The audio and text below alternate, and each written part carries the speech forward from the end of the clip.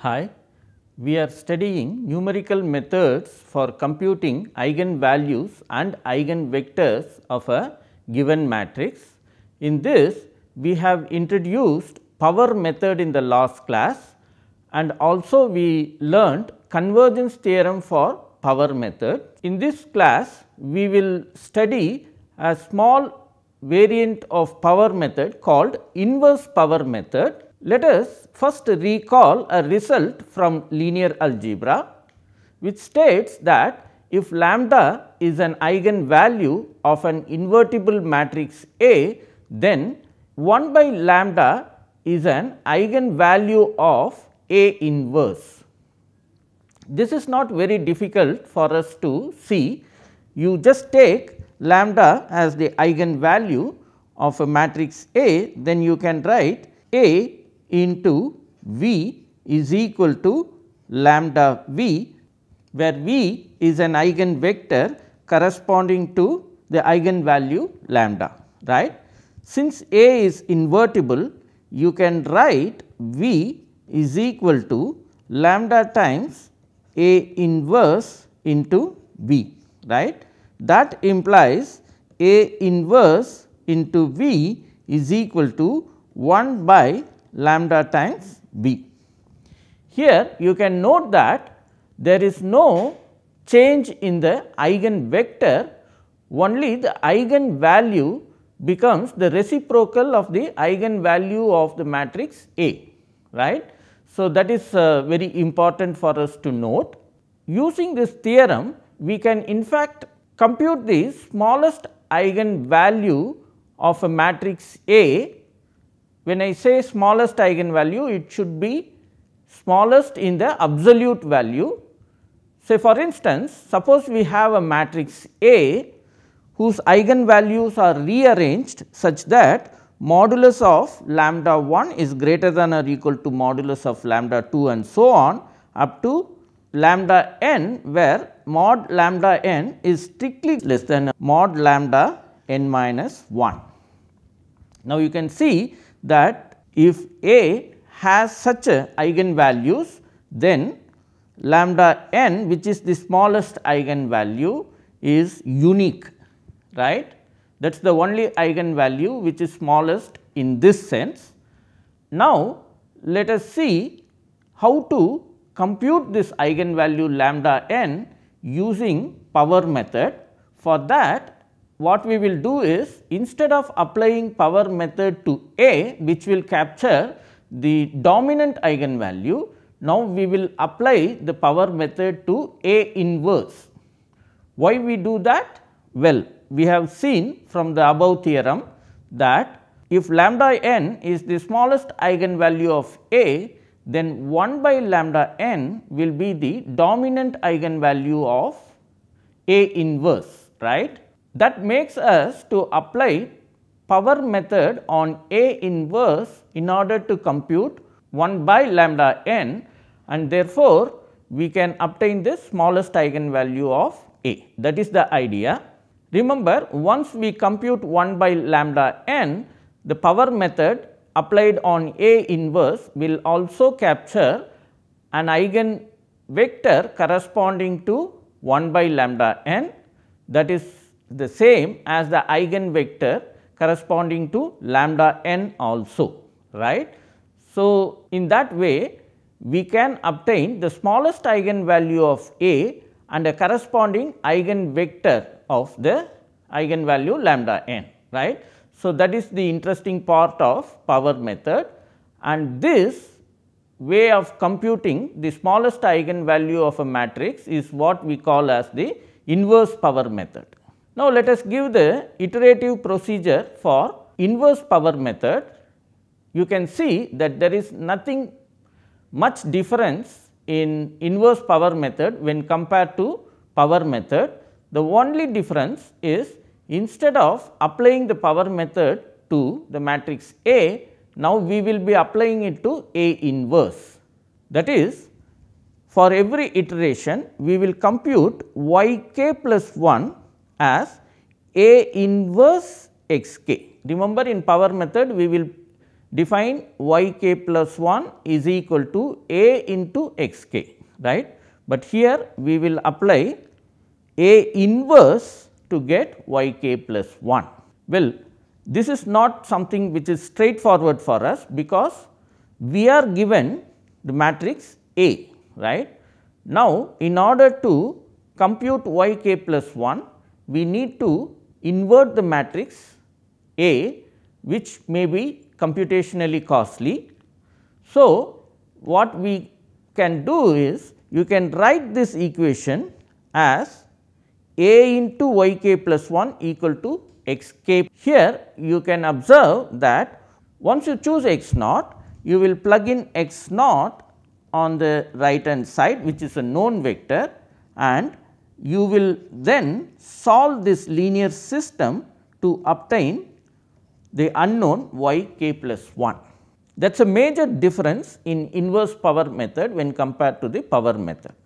This complicated step is not there in power method, because y k plus 1 is just defined as a into x k. X k is known to us and a is also given to us, therefore, y k plus 1 can be explicitly computed from there. Whereas, in inverse power method, y k plus 1 has to be computed by solving this linear system. That is, we have to solve this linear system y 1. Once you have this, then you will have x 1, and that has to be then taken as the right hand side to get y 2 and so on, right. So, if you see here, the right hand side vectors will only change, right, whereas the coefficient matrix A will remain unchanged. Therefore, what you can do is, you go for a LU factorization, because once you do the LU factorization, A is equal to L into U, then the system A y is equal to x can be solved by first doing a forward substitution, L z is equal to x, and that gives you z. Then we can plug in that into u y is equal to z. So, you bring that to the right hand side, and that gives us the required vector y. We have learnt it in one of our previous classes, where we have discussed LU factorization. You just recall that. So, the advantage of going for LU factorization is that once you make the factorization L into U for the matrix A, then at every iteration you just have to plug in the right hand side vector and do one forward substitution and one backward substitution, you will get your y. That will be computationally relatively cheaper. So, once you get this y k plus 1, rest of the algorithm remains the same as we did in the power method. What you have to do? You take this vector y and find the maximum norm of that, and in whichever index the maximum norm is achieved, you take that value of the y coordinate and define that as mu k plus 1. For instance, if y k plus 1 is equal to say -2, 3 and -5, then your capital J, which is nothing but the minimum of all the j's at which the maximum norm is achieved. So, here it is achieved only at the third coordinate. Therefore, mu k plus 1 will be y 3 k plus 1. In this particular example, it is -5. So, this is just an example. So, in that way only you have to choose mu k plus 1. Once you have mu k plus 1, well, you can find the x k plus 1 very easily by taking y k plus 1 and divide it by mu k plus 1, which will be a unit vector, right. So, we have seen all this when we were discussing power method, and this is the iterative procedure for the inverse power method. The only difference and the complication is in computing y k plus 1. Otherwise, all these steps remains the same as in the power method. Well, the next question is, if these sequences, that is sequence mu k and sequence x k, if both these sequences converge, then where do they converge? That is the question. In a sense, we have already answered this question, but we will make it more precise. Of course, we have to keep in mind that the initial guess x naught should be chosen in such a way that C 1 is not equal to 0, right. What is C 1? C 1 is nothing but the coefficient in the representation of x naught in terms of the eigenvectors, right. C 1 V 1 plus dash dash dash up to C n V n. In that, the coefficient C 1 should be non-zero, that is for the theoretical reason. But assume that everything went well with our choice of x naught, then our question is where these two sequences will converge. Well, the sequence mu k will converge to the dominant eigenvalue of A inverse, which is nothing but the reciprocal of the smallest eigenvalue of A. In our rearranged form, it is lambda n. Therefore, mu k will converge to 1 by lambda n, right. Then, where does the sequence x k converge? X k will converge to an eigenvector of lambda n. Remember, it will converge to an eigenvector of 1 by lambda n, which is of course the same as the eigenvector of lambda n also. Let us see an example. Let us take the matrix A given like this. I am just giving you only 4 digits after the decimal place. Well, as I told you, we prefer to first decompose the matrix A into L into U. I have just taken the Doolittle factorization. You can just observe it here. All the diagonal elements are 1, right. So, I have just taken the Doolittle factorization for A. So, once you have L and U, then A into y equal to x can be done with a forward substitution and one backward substitution, and at each iteration you can get the vector y. Once you get the vector y, then you will look for that coordinate of y at which the maximum norm is achieved. If it is achieved at multiple coordinates, then you will take the one which is with the minimum coordinate, right. So, in that sense, the maximum norm is achieved at the first coordinate of y 1, and therefore, mu 1 is given by minus 2.14. Remember, it should be minus, not plus. Okay. And once you get that, then simply take x 1 as y 1 divided by mu 1, right. So, that is your x 1, and that is given by this. And once you have x 1, again you plug in x 1 into L into U into y 1 is equal to x 1, right. A forward substitution and a backward substitution will give you y 2, sorry, this is y 2, right. So, you will get y 2. From y 2 again you will find the coordinate at which the maximum norm is achieved, that is mu 2, and then you divide mu 2 y 2 by mu 2, you will get x 2. Now, you repeat this process. I am just going ahead with the iteration. You can observe that mu is converging slowly to the number 1.63. Remember, if mu is converging to 1.63, it means what? It is actually converging to 1 by lambda 3, right. What is lambda 3? Well, we have not given what are all the eigen values of A, therefore, we do not know. That is the smallest eigenvalue of A, right. When I say smallest, it is the smallest value of all the eigenvalues in the absolute sense, right. Therefore, this is for us given as 1.63. When you take the reciprocal of that, that gives you 0.61. And what is the corresponding eigenvector? Well, for eigenvector you do not need to do anything, it just comes as it is. The eigenvector is taken as minus 0.8, 1 and 0.03.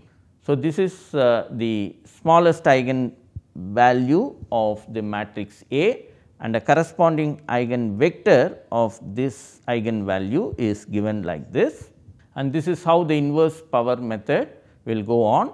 Well, for this we have chosen the initial guess as x naught is equal to 1 1 1. I am sorry, I forgot to mention this.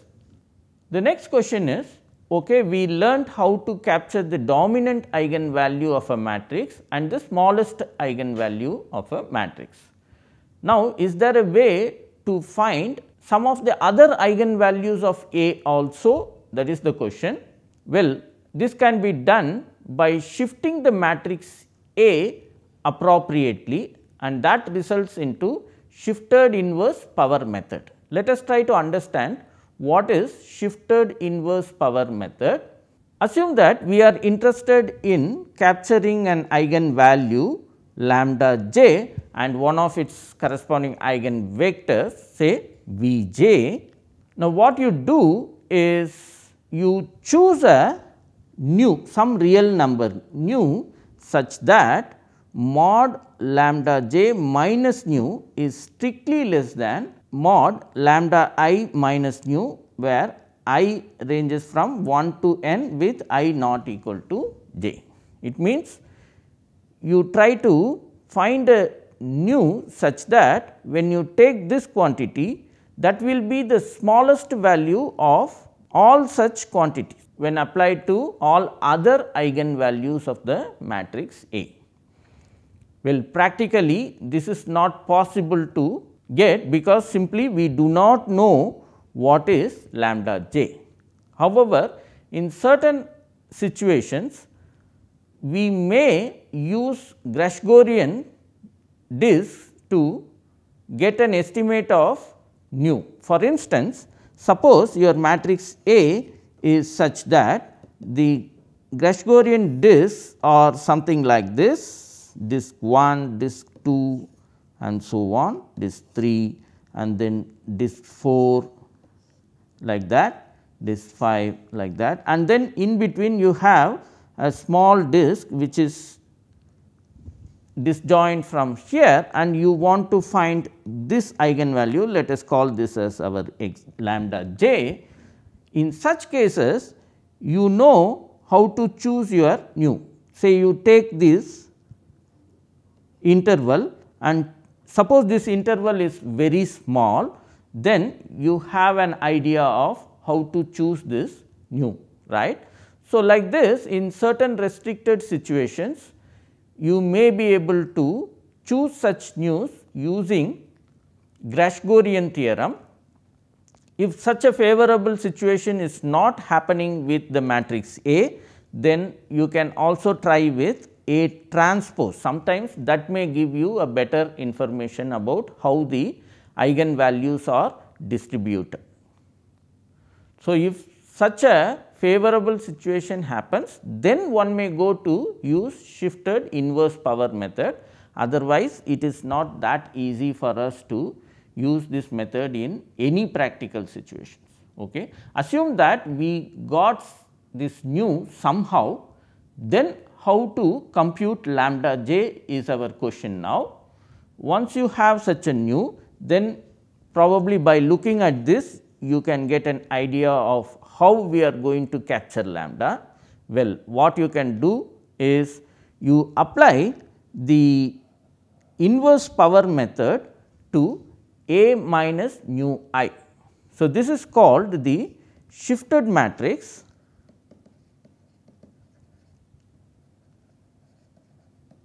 and you apply inverse power method to this matrix. Inverse power method is applied to A minus nu I.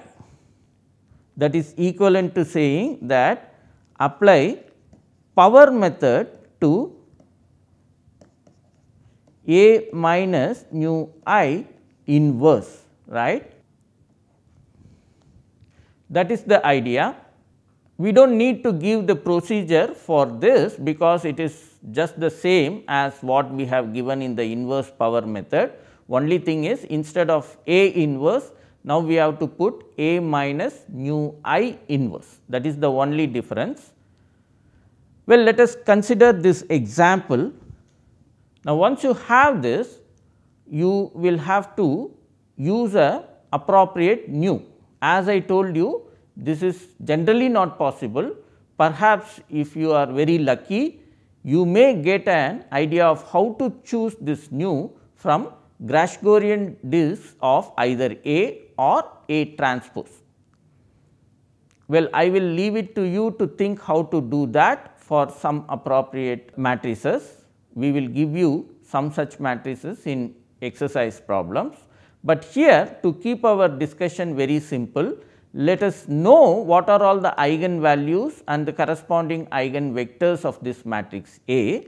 These are given by lambda 1, lambda 2 and lambda 3, and the corresponding eigenvectors are given here. Now, let us try to capture lambda 2 and eigenvectors of lambda 2. Let us see how this is going to happen. For that, we have to choose a nu, right. Let me choose nu as minus 2.4. You can choose any number in such a way that lambda 2 minus nu is strictly less than lambda 1 minus nu, and this is strictly less than lambda 3 minus nu also. Okay. So, this choice of nu is going to work. Therefore, I chose like this. You can also choose any value, and now we have to apply the inverse power method for A minus nu I, that is A plus 2.4 I. You can clearly see that the eigenvalues of A minus nu I are given like this. Now, we have to find the LU factorization of A minus nu I. I have gone for the Doolittle factorization. You can go for either Gaussian elimination or crude factorization, or even if the matrix is symmetric and positive definite, you can go for Cholesky's factorization also, right. But I have gone here for Doolittle factorization. As per this, the lower triangular and the upper triangular matrices are given like this, and the iterations are given like this. I have stopped this iteration procedure at the 5th iteration, because you can see that from the 4th iteration to 5th iteration, there was no much improvement, at least to the number of digits that we have shown here. That is why I have stopped up to here. If you want more accurate, then you have to go for more iterations. That is the only need here, but I am happy with this because it is just an illustration. So, I stopped here. Therefore, your iteration mu k sequence is converging to, remember, it is going to converge to 1 by lambda 2 minus nu, right. Remember, we are now working with shifted matrix. Therefore, your mu k is going to converge to 1 by lambda 2 nu, and since mu phi is given by minus 7.61, you can see that 1 by mu phi is something like, of course, 1 minus 1 by 7.61, that is in my calculation approximately equal to minus 0.1314, right. So, that is going to be approximately equal to lambda 2 minus nu, right, because mu is going to converge to lambda 2 minus nu. Therefore, 1 by mu k will converge to lambda 2 minus nu. I have just stopped at the fifth iteration. Therefore, I am going to consider this value as a approximate value to lambda 2 minus nu. But remember, nu is taken as minus 2.4, right. Therefore, lambda 2 is equal to minus 0.1314, right, plus nu, that is nothing but minus 2.4, and that is equal to minus 2.5314. So, that is the lambda that we are trying to obtain from the shifted inverse power method. Let us see what is the value of lambda that we have taken previously, that is also approximately the same. It is minus 2.5313. What we got is minus 2.5314, right. So, we are pretty good in our approximation, and the corresponding eigenvector captured by our shifted inverse power method is 1 comma minus 0.06 comma 0.04. You can also see that it will be a scalar multiple of the corresponding eigenvector that we have chosen in our first slide, right. So, this gives us an idea of how we may capture other eigenvalues of a given matrix. But there is a serious disadvantage in this approach, that we do not know how to choose this scaling parameter nu. Apart from that, the method is very interesting. With this, we will finish our discussion on power methods. I thank you for your attention.